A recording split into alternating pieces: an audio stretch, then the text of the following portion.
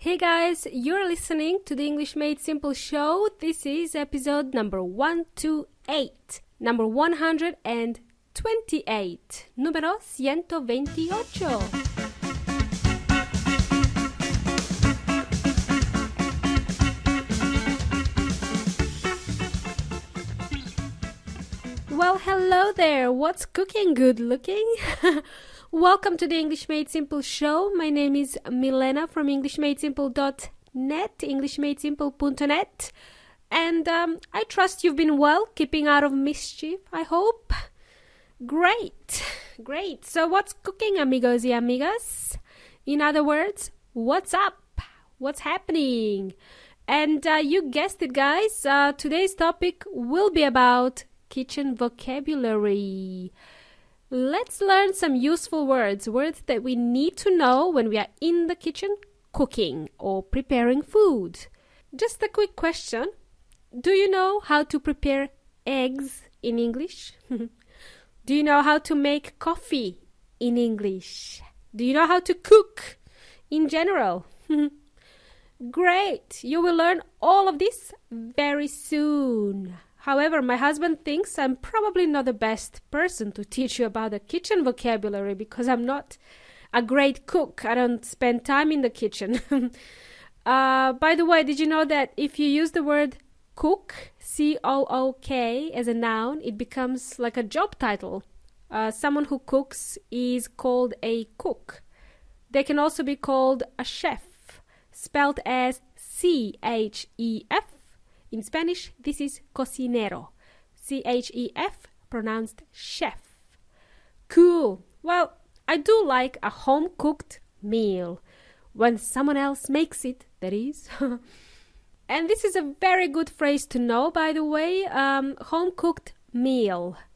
Meal, M-E-A-L, is another word for food. But it actually is so much more than just food.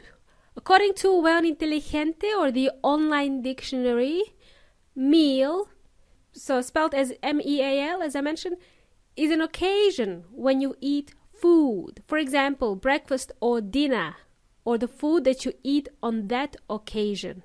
Okay, it is a countable noun, meaning you can have one meal or you can have many meals. For example, I had breakfast this morning. Breakfast is the most important meal of the day for me. Lunch would be the main meal of the day, but for some, dinner is the main meal of the day. That means when you eat the most. If it's the main meal of the day, that's when you eat the most. When you pig out. That's slang. When you're eating a lot like a pig, you pig out.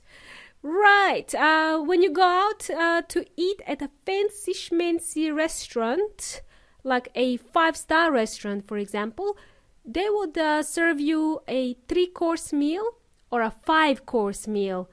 Actually, it doesn't really have to be a fancy restaurant. It can be any restaurant that has something written on the menu, like a 3-course meal, which means you will have entree or the starters, something small to eat, and then followed by the main meal, and lastly, dessert.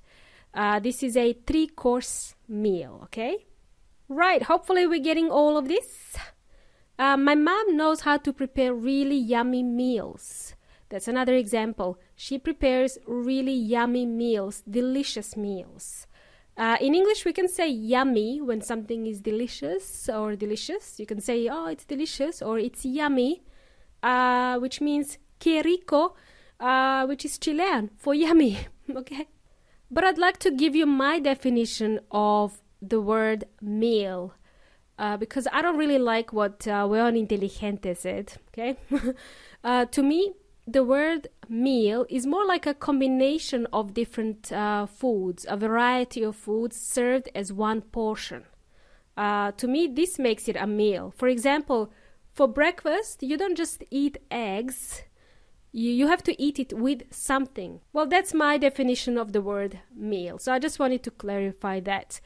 And now, speaking of breakfast, let's learn some useful verbs when preparing breakfast.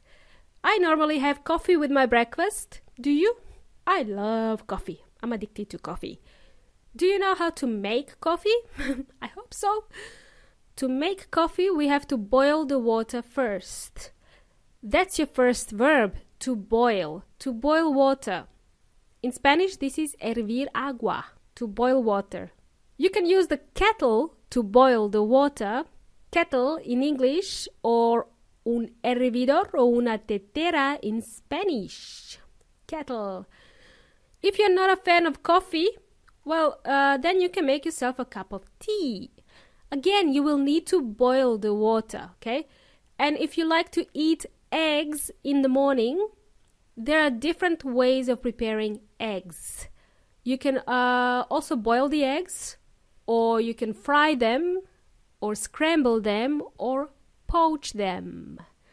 To fry eggs, to fry is the verb. You put them in a pan with a little bit of oil and you fry eggs. In Spanish, this is huevos fritos. Normally, you serve the eggs sunny side up when they are fried.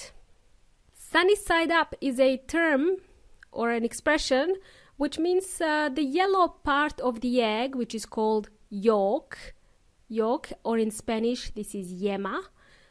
When the eggs are cooked sunny side up, it means the yolk is up, it's showing, and you can see it on the plate.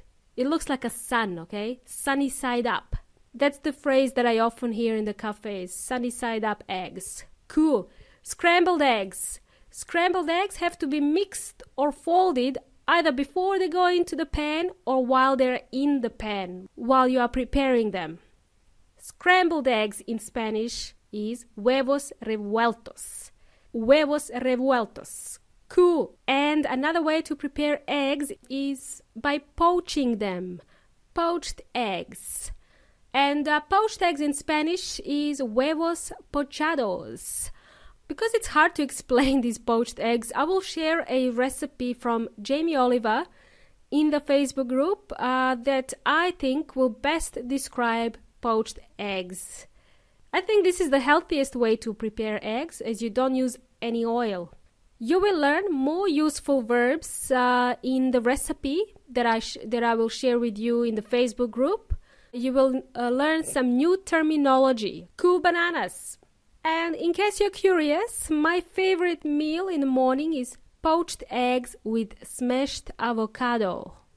Smashed avo, that's Australian abbreviated name. Smashed avocado. Smashed is a fancy name to mean mashed. Mashed avocado. Smashed avocado is a Australian term, which means the avocado is mixed with feta cheese and maybe some herbs, and you can put some salt and pepper. You can put a bit of mint, some different herbs. Oh, it's delicious. Now I know what I'm going to have tomorrow morning for breakfast. I'm getting hungry now. So let me explain to mash, the verb to mash. This is another verb to know. In Spanish, this is moler. So smashed avocado would mean palta molida or aguacate molido. Mashed avocado or smashed avocado, okay, whichever you prefer. You can also make mashed potatoes or make a puree. In English, they pronounce it as puree. I think this is also known as puree. Before you mash the potatoes, you have to boil them first. Remember that word boil, okay? You have to boil the potatoes before you mash them. Cool, I hope you're getting all of this. There is a lot more to learn here, guys. Many more useful verbs to know. Today's episode was perfect for expanding your vocabulary. I hope that was useful. So just to recap, we learned what home-cooked meal is, and we learned 5 different verbs, all regular verbs, by the way: to boil, to fry, to scramble, to poach, and to mash. Awesome. If you have enjoyed today's show, please share it with your friends who may also find it helpful as well. And if you have 5 seconds of your time, and if you haven't already subscribed, make sure you subscribe to this show on iTunes. It will really help me spread the message and reach 1 million people. And I would also love it if you leave a review in iTunes so that I can continue delivering awesome shows to help you learn English. Awesome! It's been a pleasure, amigos y amigas. You've been an amazing audience. Let's chat next time. Until next time, hasta la próxima.